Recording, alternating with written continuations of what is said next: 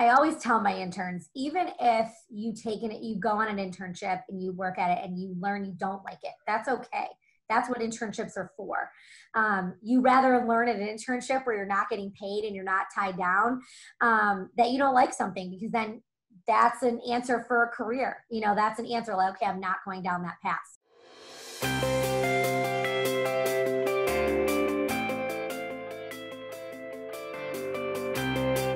Hello, everyone. Thank you for tuning in again to a new episode of Their Story, Their Journey, hearing from some of my past internship, volunteer, and work bosses, and just hearing their journeys to how they got to where they're at.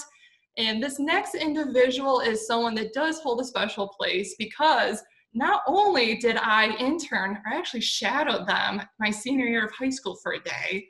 They gave me the very first opportunity to intern in athletics, specifically college athletics. And this person I'm going to introduce to you, not only do we share the same first name, but both our institution colors are orange and blue. So we're just meant to bleed those colors. So without further ado, I'd like to introduce to you Jen Albanese. Hi, Jen. Hi, how are you? Thanks for having me. Oh, thank you so much for joining. I'm really glad that you're able to make it on during this crazy time of quarantine. Oh, I know. Absolutely. Oh, you were so sweet. That was so sweet. Everything you said. You were one of my favorites. You still are. Well, thank you. And that means a lot. You have a lot of interns that come through Syracuse. I do, but only a few I remember, and you're definitely one of them. So. Well, thank you. I appreciate it. Well, I guess we can first start off with just telling us a little bit about yourself. Sure. So I am the director of marketing at Syracuse University in their athletic department. I've been the director for about a year now, but I've been working with Syracuse University athletics for over 11 years. Gosh, that makes me sound super old. But yeah, I've worked with Syracuse pretty much my whole career. I've enjoyed it so much. I've learned so much. I love working with the people that I do, and it's been a great experience for me to be at Syracuse. What else about me? I am soon to be a mother of two. I have a son on the way in August. I have an 18-month-old daughter, and I'm from Syracuse, so I've lived here my whole life. Went to Lemoyne College. Go Dolphins! So yeah, that's pretty much about me. Hopefully that's enough. Yeah, absolutely. And what was your major at Lemoyne? I was business administration with a concentration in marketing, and then I did a minor in communications. They didn't have a specific sport management major, but I think the marketing was really an overall really good experience for me to learn marketing in as a general subject. And the communications piece really helped with, my leadership skills, my communication, and I use that every day now, especially as the director. So I can't say enough about Lemoyne. I had an incredible experience there, and anything I can do to talk good about Lemoyne, I do. It's a fantastic institution. So. Well, that's awesome. Well, I guess that kind of leads into the next question is, what kind of sparked your interest to work in athletics? Was it a family member or friend that influenced you, or did you not really know that you wanted to get into the athletics field until you got to college? Yeah, I didn't really, again, when I went to Lemoyne in the beginning, I really had no idea. I think the only thing I ever really thought about was I just didn't want to have your typical 9-to-5 job. I didn't want to go punch a time clock, 9 to 5, that was it, answer phone, sit at a desk. So I realized that in high school, I loved sports. I played sports. I wasn't great. I was not a student athlete in college. But I really loved being a part of sports and so I did some internships, which I think helped me really develop my love for college, or just for athletics in general, sports in general, and then especially college athletics, just because, when you work in professional sports, you're working on one sport. That's it. That's all you're doing. You work for a baseball team, it's baseball team your entire year. College athletics gives you a little bit more of flexibility. You got the fall sports, you got your footballs and your soccer, then you go into the winter and you got your basketballs and your ice hockey, and then in the spring you have your softball and your lacrosse and your tennis. So I get to experience a lot of different sports in college athletics, and that's what I really learned from my internships that I did, that kind of grew my love for that. And that's kind of what made me decide that that was kind of the path I wanted to go down. Well, that's awesome. And speaking of internships, what kind of internships did you do to gain experience? Yeah, so in Syracuse, we don't have a ton of professional teams. So we have a few minor league teams, as well as Syracuse University. So my first internship was with our minor league baseball team, which was at the time the Syracuse Chiefs, now they're the Syracuse Mets. And through that internship, and baseball was a love of mine from the beginning, and that was what I thought I wanted to go on that path. But working with the team, I loved it. I learned so much. In any minor league system that you're working, you're doing everything. So I did everything from, working in the merchandise store, doing inventory, doing sales calls. I did customer service. I did, did the promotions on the field. I danced on the dugout and tossed t-shirts. I pulled the tarp, not very well. I'm a short person, so the tarp pulling was not great. So in that, doing all of those different things, I think, again, seeing that I could do a lot of different things and be a part of different things I liked, but I really enjoyed the game atmosphere of entertaining the fans and that whole marketing experience. So that helped. From there, I interned with one of our local radio stations, and that was more of a sales events type of an internship. And I always tell my interns, even if you go on an internship and you work at it and you learn you don't like it, that's okay. That's what internships are for. You rather learn at an internship where you're not getting paid and you're not tied down, that you don't like something, because then that's an answer for a career. That's an answer like, okay, I'm not going down that path. So I loved working at the radio station, but I knew that I didn't want to work in radio, and I knew I didn't want to do sales. So that was okay though. I learned from that. And again, in all of those internships that I did, I made connections and I networked, and that's a really big piece of it too. And that kind of took me to the next step. So I met someone at the radio station who connected me with someone at Syracuse University. And it was their corporate group, ISP Sports, which is now IMG College, which does all the corporate sponsorships for universities and colleges across the country. And I worked in that division where I got to work games and I got to do sponsorship activation and not so much selling. I was more of implementation of that as an intern. And that's where I was like, this is where I want to be. So those three internships really kind of shaped the path of where I wanted to go. And I was very lucky that my boss at ISP Sports at the time, Dave Maloney, who I'm forever grateful for, put in a good word for me when there was a marketing coordinator position available at Syracuse, in Syracuse athletics, this summer when I was graduating from college. So I was very lucky. I know that is not a normal path for a lot of people. And there's a lot of people do a lot of 10-month internships and graduate assistantships and lots of other internships to try to get to that full-time job. But I was very lucky that, there was a position open, and I had made the right connections and made the right impressions, and, really tried to work as hard as I could. And that's where I got my start, was as the marketing coordinator with Syracuse. So it was great.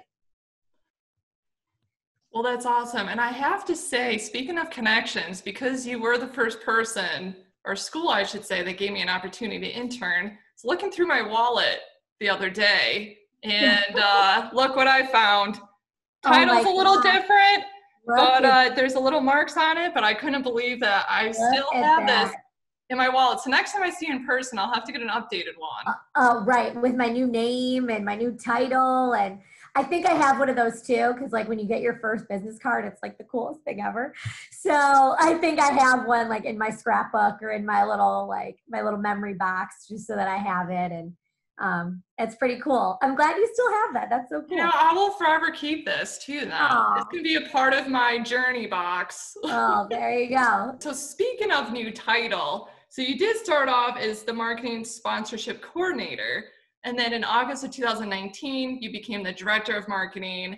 Just talk a little bit about that, how that process went with how you got promoted, and talk about how, since your new titles, how your job responsibilities have changed. Yeah. So again, starting at Syracuse, from then to now, I've gone through 3 different athletic directors. So, every kind of different athletic director of marketing kind of changed a little bit, and my role changed a little bit. But as I grew in my role, and I think they realized, whether it was my boss at the time or, an associate AD for external relations or whoever was overseeing marketing at the time, I think they saw that I had been there and that I had had experience. So, every time I kept getting a little bit more and more, responsibilities and roles and, duties that they would give me. So, in August of 19, we had some different staff changes, and they decided that they were going to split a role that someone had taken that was like assistant AD for sales and marketing. And he left, and they decided to hire a director of ticket sales and a director of marketing. But we were both there.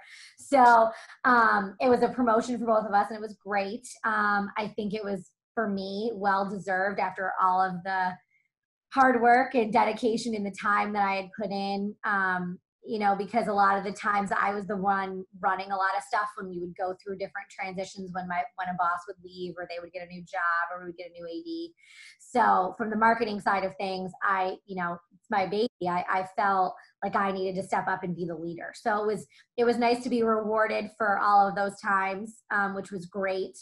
But as I got the title, I think a lot of the stuff stayed the same, but now it's more of, I oversee all of our staff. We have 18 to 20 sports. I oversee all of those sports and everything that has to do with marketing for them. Now, that doesn't mean I do every sport, but we assign our roles to our staff, and I oversee them to make sure that everything gets done. So the overseeing of the staff part, where now they know that I'm in charge, I think has been nice. And I have a fantastic staff. So it's not like I'm a boss and they're like, they listen, to everything I say. I have a fantastic staff. We work very well together as a collaborative team. But so that was new. And then I do all of our hiring. So I handle the whole hiring process for the marketing staff. So whether it's full-time, 10-month interns, semester-long interns, game day interns, I handle all of that. I oversee our budget, which, budget is budget. So that's lots of fun. I also oversee, our advertising, and we are transitioning now to have social media under marketing. So I will start overseeing our social media staff. Again, we have a staff that's wonderful, but they will just fall under marketing now, and we'll just collaborate more with them as a team. So it's more of the overseeing, I think, that has changed. And I think I have enjoyed learning and pushing my leadership skills and kind of seeing the best way, because obviously each person deals with that differently and how you lead someone in a different way. So that's been a great challenge for me to be able to learn and grow and become a better leader, hopefully. So yeah, it's very exciting and very rewarding. So I was really proud of myself. Absolutely, and you should. And like I said, you are awesome to intern for under, like, truly. And I'm very grateful that you gave me the opportunity. And I'm so glad that people can still continue to get that opportunity through you. So you Absolutely. said that now you are a part of the hiring process. So in what you've seen so far, is there anything that people have put down on their resume or have said in an interview that you were kind of like, ooh, I wouldn't say that or wouldn't write that? And what maybe some tips and tricks would you give to recent graduates of what to do and maybe not to do on a resume or an in-person interview? Absolutely. Oh, I love this. This is what I enjoy, because I do want to help, students that are coming right out of college if they want to be in the sports field, because, there wasn't a ton of people that were there to help me. I mean, I had my connections, but I want to be that person. Like, I'm so glad that you say that I helped you, because that's the greatest reward for me. But so some tidbits that I think I've kind of learned from hiring process, especially for students who are just graduating, your resume should be one page and one page alone. I don't even have a resume that's longer than one page. My boss doesn't have a resume that's longer than one page, and he's worked in the industry for 15 to 20 years. It needs to be concise, especially when you're applying, whether for an internship or a job. you're among hundreds of applicants, and the person going through those resumes does not want to sit and go through 2 to 3 pages of experience that you have. Now, and make sure the experience that you're putting on your resume is for the job that you're applying for.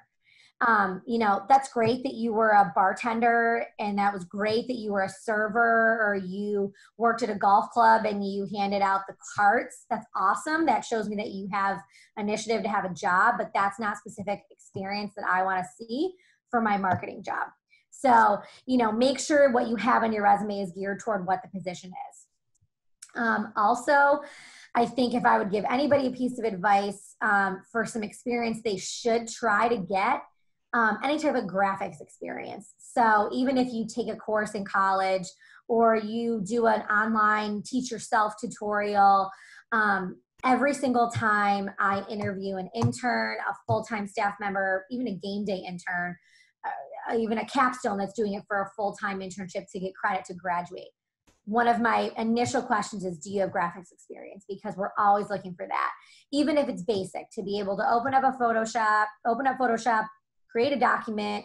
You know, obviously, you know, we're not looking for somebody to be able to do motion graphics or do video production, but if you can create a billboard for me, or a flyer, or a print ad, or whatever it is, a social media graphic, then that is another asset, another piece of experience that puts you above other people. So that graphics piece is really important.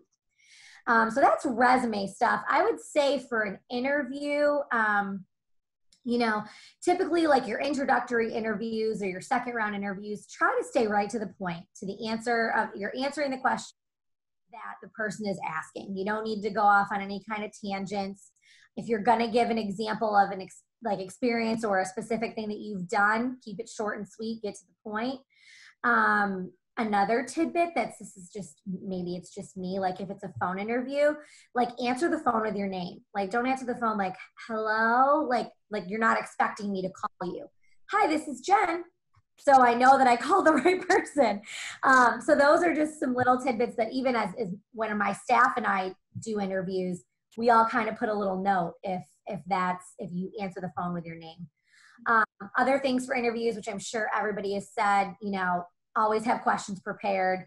You know, it doesn't need to be 10 questions. It should be 2 questions. You know, 2 or 3 questions at the most, but have them prepared so you know that you're ready for it. Learn a little bit about the institution that you're interviewing for as well, whether it's a professional team or a college, know their website. You know, I don't know how many times people have said University of Syracuse. We're Syracuse University. We're not University of Syracuse. So just, have that, kind of information with you, and just that knowledge helps. And also just be calm, be confident in yourself, and that helps. It comes across even in a phone interview if you're calm and confident. So hopefully that helps. Those are just some of the things that I try to impart on my interns when they're going on interviews. So. No, absolutely. And I feel like we could do another whole segment on interns and internships, and maybe that could be a spark, an idea, and I'll have you come back. Sure. Happy to. Yeah, because I know I've had experiences already, and just to converse would be quite entertaining, I think, between the both of us. Yep, absolutely. Oh, God. All the resumes I've seen, absolutely.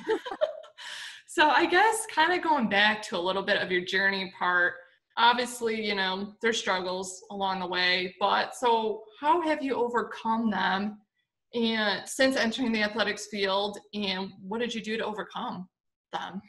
Yeah, I mean, I think working in athletics, there's always going to be challenges. The ones that everybody says, it's long hours, nights, weekends, holidays.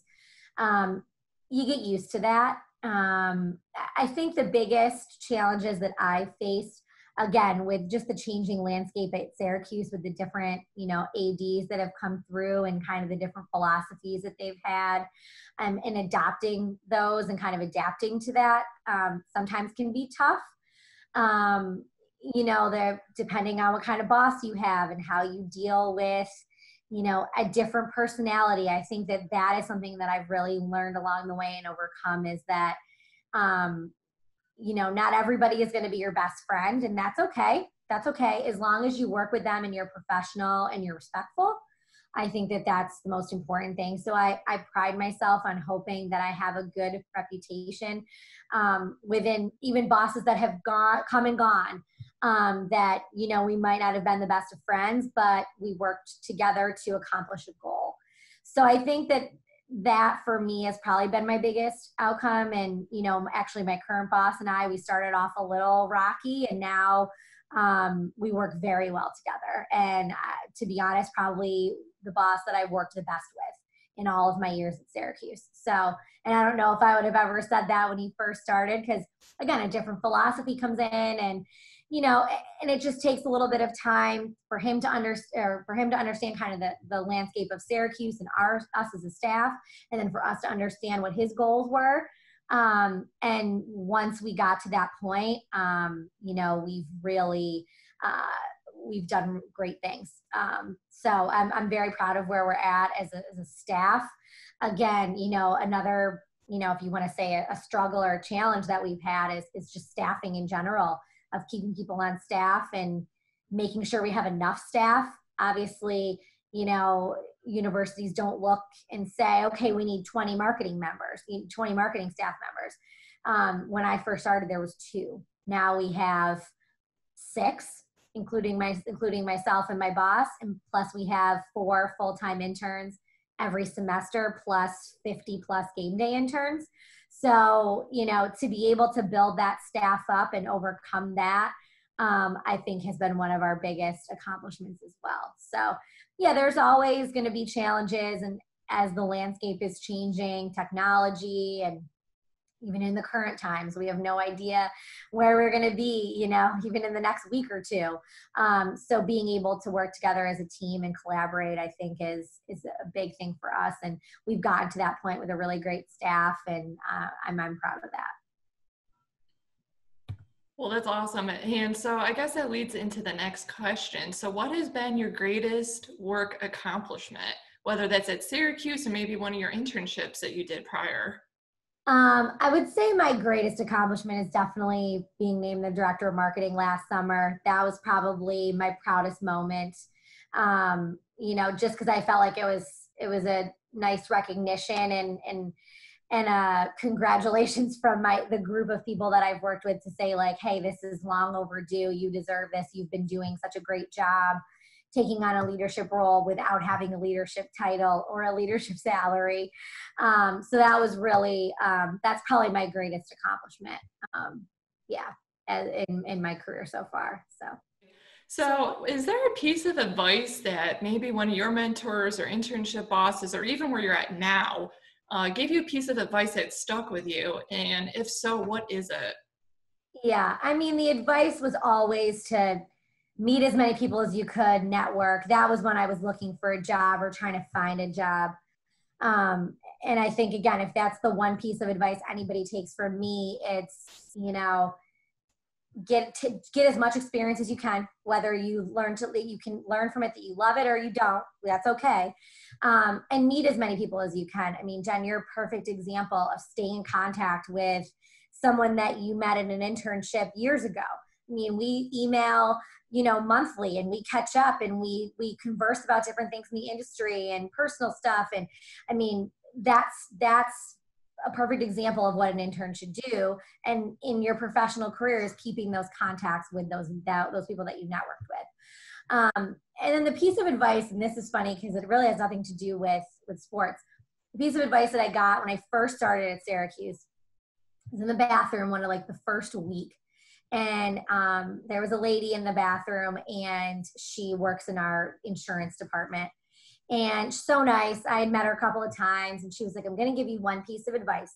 When you leave here at 5 o'clock, try your hardest to leave your work behind, because you have to have that work-life balance. And sometimes in sports, it's hard to find a work-life balance because, you're working nights, you're working weekends, late hours, you're getting emails at all hours of the night. And it's really important to try to find that balance. So that's something that I've always, remembered. And especially now when I got married, and now that I have a daughter and I'm going to have a son soon. Like, it's very important to me that I work really hard, that at 5 o'clock, I, try to turn off my emails, and unless it's a complete emergency and it can't wait till the morning, that I do that so that I have that family time, and, you have a little bit of that work-life balance.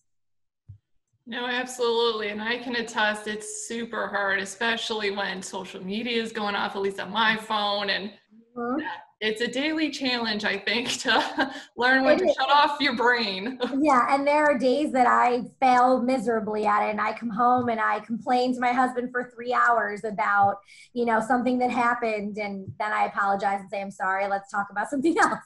And I'm very lucky. I have a husband who enjoys sports as well. So, if I need to go to a game at night, he'll come with me with, we'll hopefully bring the kids with us. And so I'm lucky with that I have, the support of my family, but it's really good to try, to make that effort to try, I think is really important. So, well, one of the last questions that I have for you is, obviously there has been some amazing games in the Carrier Dome since you have arrived at Syracuse.